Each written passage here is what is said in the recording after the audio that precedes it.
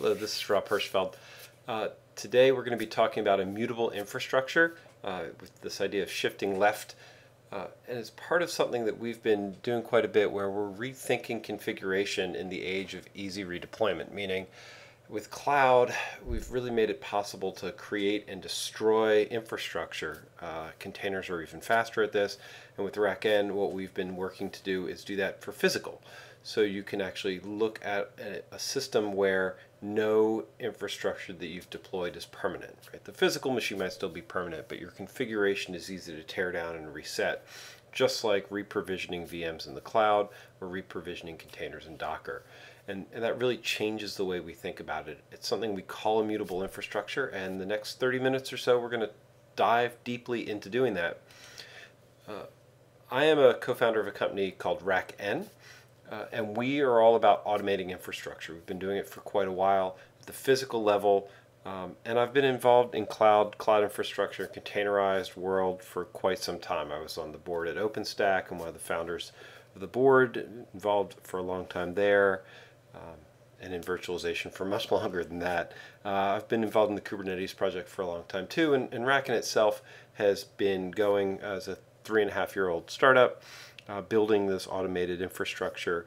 But before that, we were doing the same thing at Dell, doing a project called Crowbar, where we were trying to design and deploy systems in a completely repeatable way. And the first use case we hit with that was always, can you re-provision my machines? Can you reset them up? And that was an important pattern that we've really been embracing for many, many years now. And this presentation comes out of a goal that we had for KubeCon in November of 2017 in Austin, which was to be able to wheel out a rack, turn it on, and have Kubernetes magically appear. A completely self-bootstrapping cluster. This was something that we had discussed with Kelsey Hightower. Didn't turn out to be the keynote that he chose, but it was something we actually built all the technology to do. And it's pretty cool. So literally you can boot machines with in-memory operating systems, install Docker, elect a leader, use kubadmin, which is the community installer, to install on that leader and then pass tokens around to the kubadmin. So the whole system, we have some videos about it, completely automated. Kubernetes, you turn on the systems, Kubernetes gets installed. But it's been hard to maintain that system because any change in Docker, in Kubernetes, in kubadmin breaks it. It's not the process that fails. That's easy and very reliable. It's the dependencies that are changing. And that's just the reality of life. They're constantly changing. And so we really wanted to say, how do we take this very cool demo that you can implement in Digital Rebar yourself? Check out this video. It's something that we have in the community, and people do use this as a training exercise for Digital Rebar, which is the open source project that RackN maintains for provisioning. You can use it on VMs or cloud resources, pretty straightforward stuff. But when we look back at it, it wasn't immutable the way we really wanted things to be immutable, because it was still doing a lot of configuration dynamically on the fly. And so let's look at this more carefully, right? Why is configuration so fragile? And it's fragile because it's about mutation even more than configuration. What we mean is we're taking a system when we configure it and we're changing it. And that ends up creating a lot of complexity. So while we really love infrastructure as code, which means using a configuration system, writing code that does your deployment and pulls everything together, it ends up being a lot of mutation, and mutation adds complexity, especially over time, right? We can build in place a system, but we have hidden dependency graphs. Did Docker change? Did the library change? Did part of that end thing I'm trying to install have components that had to be fixed and pulled down and downloaded, and did those get moved, right? Our whole install process broke for Ubuntu because Ubuntu, one of the mirrors we use, stopped supporting a recent ISO. And that broke the builds. And it's normal. It's not, there's nothing wrong with that. It's just the way dependency graphs are. And it's very hard to lock things down. You could clone the internet, but that becomes a really never-ending wheel of change. It's very hard to keep up with. And it's even worse if you look at patches and updates. So if you take live systems and try to keep them updated, you have idempotency, which is very hard, where you want to keep applying this, take the same steps, get the same results. But over time, that becomes harder and harder, and we get drift. We can't move backwards. It's very hard to unconfigure a system. And all those things combine to make it very indeterminate. What we'd like to be able to do is lock those systems down. Be able to say, you know what, we don't want all these moving parts. We don't want a lot of small configuration steps. We'd rather just take a single artifact and deliver that whole working artifact, because that would eliminate the dependency graph problem. It would all the idempotency, configuration, stacked changes, all should go away. And that brings us to this immutable infrastructure. So the glue analogy is really good. We're trying to lock everything together so that it's not immutable. And it's really not immutable, if you don't like that word. Think of it as pre-deploy configured. So what we're trying to do is not make things unchanged. What we're really trying to do is say, look, let's do our configuration before deployment. That might sound crazy if you're used to traditional deployments, which look like this. What we're saying is the system normally, traditionally, has been configured in situ, so in production. So the configure step over here on the right, the green one, is done after you deploy a system. You do a whole bunch of configuration, and then you can run it. And we'll talk about how that can be immutable-like, but there's a couple of flavors here, and I want to go through all of them.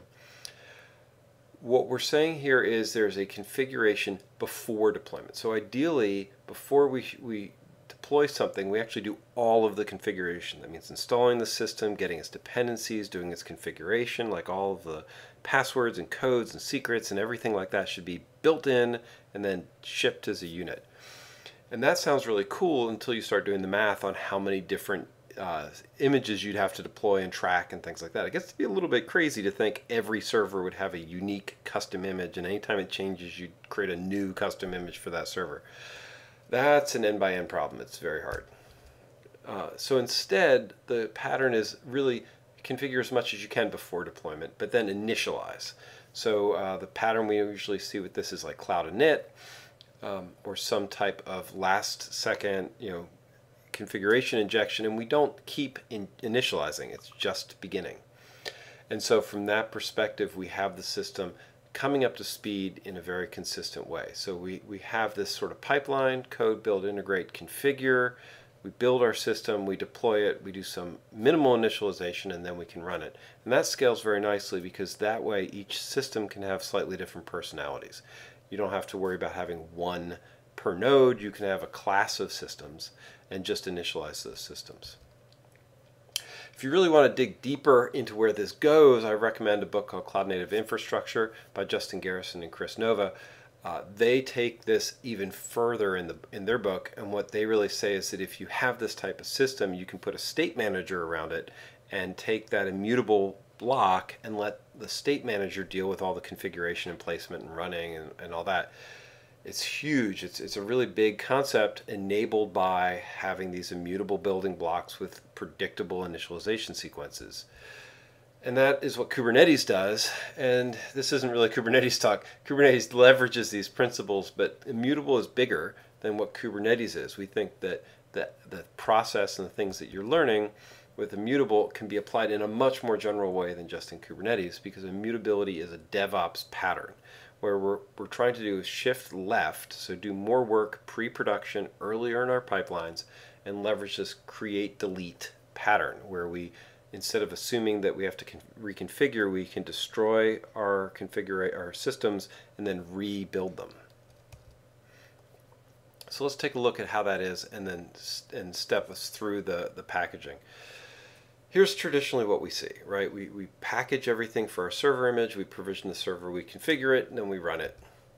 And then something comes along and we have to patch. So we don't go through the whole process again traditionally. We just do a patch, then we do another patch. And at this point, the system is getting to be in some intermediate state. It's very hard to sustain this as you get more and more patches, which means that we really end up with the snowflake. And the madness gets out of hand very quickly, right? We have to maintain root access on the system, which isn't as secure because we have to be able to patch it.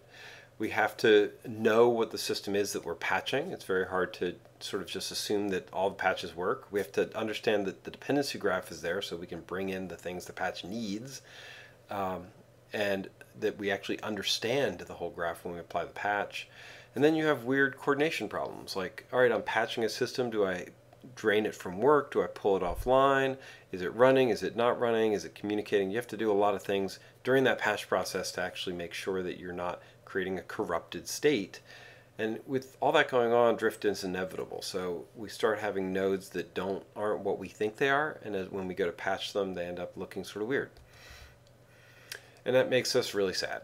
So this pattern, which is incredibly common, most people, most operators I know deal with it, they're sad because it just ends up being a lot of work. Systems are never what they think.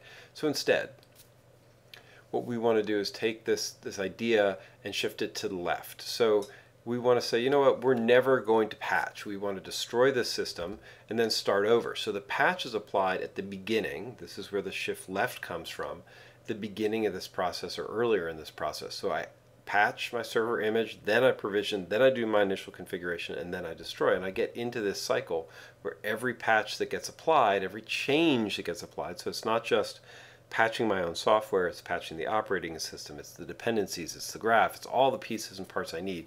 Any one of those changes I put through the whole pipeline. And so that ends up looking like this staged build environment. You might be thinking, wow, that is a lot of bits to push around. If I have to make one code line change, do I really want to push a whole package through the system? You do. It's not as much overhead as you might think to transfer that, and the results of having a predictable system is very large.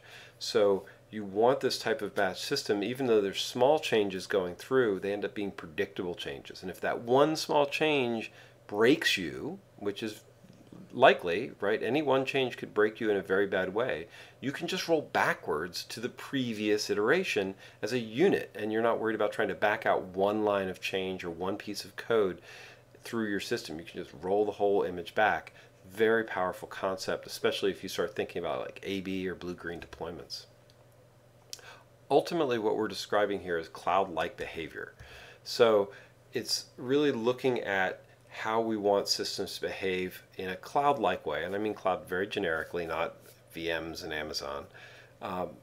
Clouds have this tendency to have an API-driven design where you request a state, you return a state. So very black box, sort of like the CNI concepts we were discussing before. And we really want to treat the systems as a black box. Inside that black box, of course, there's a lot of things going on. You're resetting, installing, configuring, testing, joining to clusters. There is work that has to be done to make sure this is going on. But it's sort of an interesting blend. At one level in the chain, you get to have a black box abstracted system, but then inside, under the covers, you have a whole bunch of gears turning and things like that. Gears turning can be dangerous. We don't want hidden operations. So if you have a system that does this, which is what we're recommending, you need to make sure that inside that box we have very transparent, repeatable operations with stages and controls and things like that. So don't assume that just because my build system is going to give me an image and it's going to get magically deployed, that I can ignore the operational system that does that work.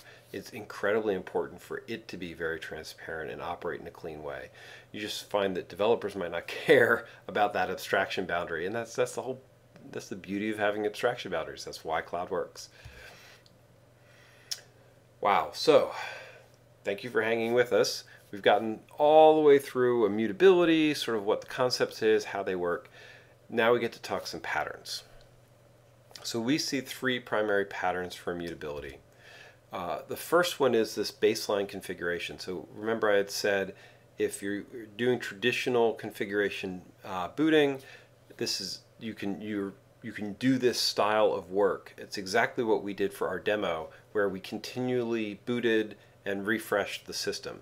And it's pretty easy to achieve with current Chef, Puppet, Ansible, Salt types of work. Where you're literally taking the system through its stages. So you have a baseline, you provision it, you baseline it, you configure it, you run it, and instead of patching, you reset the environment all the way back. This eliminates the patching burden It still has a lot of post configuration. You're still relying on the dependency graph. It's not really immutable because you're depending on your configuration system to operate in a consistent, reliable way. And this is a little bit slow because you've got to provision a baseline and then you've got to do the configuration. But it is a much more hygienic way to operate your system with a lot more turnover, so you're not leaving environments around that might be collecting drift or collecting malware or something like that, especially if you start putting them through. You could even in this model remove privileged access from your system's post-configuration because you're never going to have to go back. The corrective state is to just reset. If you want to take this a step further, our second pattern comes in where instead of actually installing an operating system permanently, you do live boot. So in a live boot model, it's very, very similar, but instead of having to reset the environment, you just reboot it, operating system is destroyed, and then you boot provision the operating system. So Core OS, Container Linux, Atomic, Rancher OS all follow the same pattern. It's very fast for resetting. It does force good behavior because you know the systems are going to be constantly being reset, but provisioning is now a critical path. So you're going to have to consider what would happen if my DHCP boot provisioner is not gone. And you're still dealing with the dependency graph. So this is where in our Kubernetes demo, which we call CRIB, Kubernetes Rebar Immutable Boot, in that case, you still have to resolve the dependency graph. You're still pulling down Docker, you're still installing it, you're still dealing with a kubeadmin and getting it and all the containers it needs from the internet. So there's still risk in this type of model, but it's pretty clean. A lot of people like it. It's a fast, easy way to make sure that you're constantly turning over your systems. Image deploy is what I would consider real immutability because in this case you've actually shifted configuration across the deployment line. You're doing much more of your configuration during your build process, and then you're deploying build artifacts. And the benefit here is that it's much faster to deploy. We have some demos about this. I strongly recommend you look it up. Basically, we will boot into a in-memory operating system, very lightweight, one we call Sledgehammer. And from Sledgehammer, you can start a work queue that downloads an image and copies it directly to disk, and then boots the machine with that disk. It's 5 times faster in the clocking that we've been doing of traditional net boot install type processes. And since it's immutable, the amount of configuration that you have to do is minimal. So you're not dragging down a dependency graph, you're counting on your build system to do that. And in those cases, you really go provision, deploy, run, and you're constantly able to re-up the system. So very powerful. If you actually write the image to disk, you don't have the risk of your DHCP system failing because you're always going to boot back to disk. It'd be possible to combine these two, the in-memory boot. You're going to end up putting a lot of things in that in-memory boot, but that's another practical option that we didn't lay out here because we really see image deploy as a key thing. One of the things to remember here is that in those images, you still have to put some type of agent. You have to inject something that handles that initialization. So you're not just taking the artifact. Initialization is an important part of the process, and so you need some type of post-provision initialization agent that can be injected into the image deploy process. So I could actually have been on either image deploy or run. It's pretty cool. And so if you're thinking about this, the first thing that's probably coming to your mind is, wow, how do I create that image? And because you still have to do the configuration. There's no free lunch, right? You're in your build pipeline, you're going to have to boot a machine, you're going to have to do the configuration, then you're going to have to rip a image from that configuration so that you can save it. Some popular tools, HashiCorp Packer seems to be one of the top. There's something called Image Builder out of the OpenStack community. Windows has their own.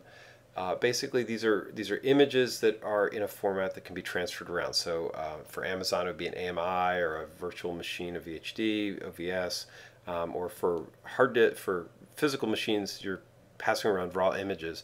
These are highly compressed, so they're actually pretty small. And if you think about it, if I was going to do a traditional install, I'd still have to drag all that stuff across. In a lot of cases, maybe even more, because I'm doing an apt-get install or a Windows update. And those are slow. If you've already done it once and then just distribute the image, you've saved a lot of time. a very powerful concept here. And so, it is work to make this happen. You're going to have to think through what it takes to build. You might want to just start with models 1 and 2, where it's just configuration in the field, but done more often. But once you get this done, you'll find it's very powerful to be able to translate your image between different environments. So now even though you have a little bit more build pipeline work, it's faster in deployment. It's safer because you actually know exactly what it is. You can take that image and test it in multiple locations, and it's much more scalable, right? You are not trying to figure out what each machine is. Every server stops being a snowflake, and they start being much more reasonable facsimiles of the systems that they were, right? Think clones rather than each one having its own sort of lifespan. And that's an important transition for an ops team as you grow and become more scalable. It also makes things more portable because now you're not depending on internet connectivity and what's on in your local environment to configure the system. You've really streamlined that process also. So lots of wins from this type of a pattern. We hope that this has been helpful. If you're interested in immutable metal, that's what RackN does. We've built digital rebar and a whole bunch of infrastructure around it to help you make this process super easy. And so we're finding people can get up to speed in digital rebar in an hour, fully trained, pretty competent in a half day, and then very quickly up to speed on some of these immutable concepts around Kubernetes or image deployments. Those are things that RackN can really help you work with. So please check out portal.rackn.io, and it'll walk you through an install. And while we have a SaaS component, it's always worth noting this is an on-premises solution for running a data center. It sits behind your firewall and is completely secure and air-gapped and does all these things that are exactly what you'd want in a bare metal provisioning infrastructure. And of course, everything we're talking about is generally applicable too. It's what you would do in the cloud. You take the same process, you deploy VMs the same way, and if you think about how you're using containers, containers have exactly the same process in them too. So if this is interesting, please let us know. We always like feedback about our talks, about our material, and especially in our community around what we're trying to do with data center automation. Thanks very much.